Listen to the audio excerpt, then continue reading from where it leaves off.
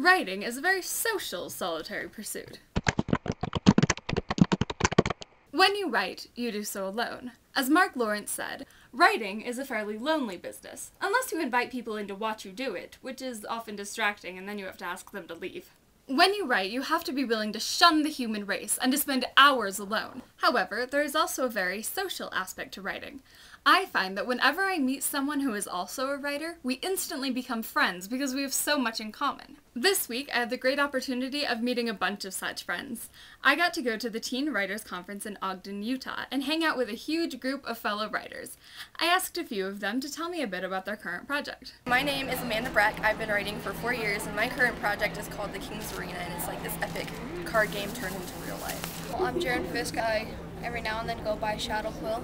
I've been writing for probably about 2-3 years at the most. My story is called Taken by Griffin. It's about a kid who's had a really good day. He goes out for a walk and runs into something without knowing what it was because he was lost in a daydream and wakes up to find he's in some otherworldly place. My name is Elise Evans. This is my 5th year writing, and my current project is a science fiction conspiracy about the Mayan civilization. I am Madison Sanders. My pen name is Addison Jason. I've been writing since I was about 5. And my current story, it's fiction. It's about a girl who is the person who brings peace and prosperity to the world. And she's not supposed to fall in love, but she does. I'm Robin Purdy. I have been writing for about 4 years. My current book that I'm writing is about fairies and another world outside of this. I'm Julie Villeneuve. I have been writing for about 4 years, and my current project is an urban fantasy where a girl gets turned into a bird and has to figure out a way to get back. My name's Samantha Larkin, and my pen name's Coriantha Ann Casvia. And I've been writing since forever, since like 4th grade. I've always loved it. And right now I am writing a book that is, I guess you could just say it's fiction, it's magic and stuff.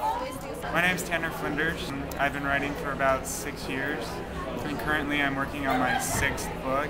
It's the first in a new series, and it's kind of cool. It's a fantasy book, and I'm really enjoying it. And it's kind of complex, but pretty fun.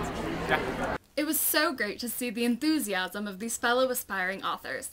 That's the best part of writers' conferences, sharing enthusiasm. I also had the awesome experience of getting to meet some published authors.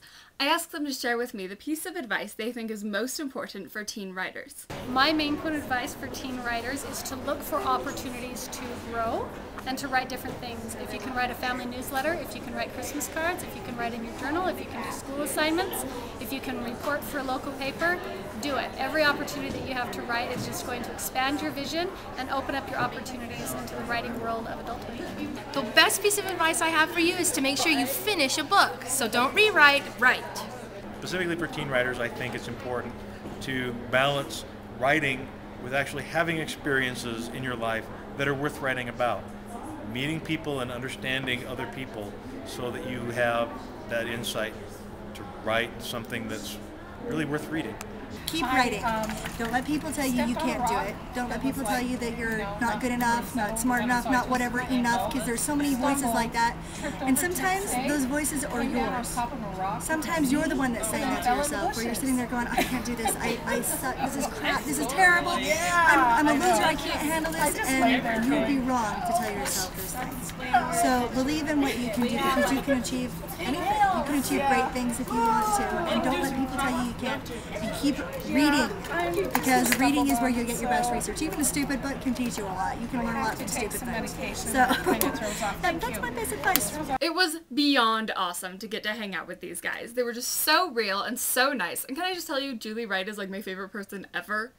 Do some research to see if there are any writing conferences in your area, and be sure to check them out. They are definitely worth it. Today's novel idea was recommended by Elana Johnson at the conference. She said that what she loves in reading is good verbs, and so my prompt today is twofold.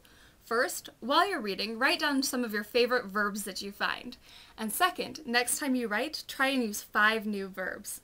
Thanks for watching, and happy writing. Hi Mom, I miss you! Oh, no, wait, I'm just kidding.